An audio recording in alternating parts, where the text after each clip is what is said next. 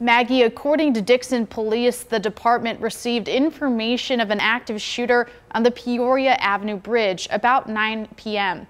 Officers located a 15-year-old boy from Sterling with a loaded handgun. After learning there could be more armed subjects, Dixon Police cleared the Peoria Avenue Bridge from all spectators.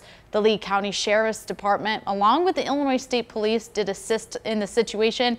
Anyone with information is asked to call the Dixon Police Department or the Lee Ogle Crime Stoppers. Those numbers on your screen there, and could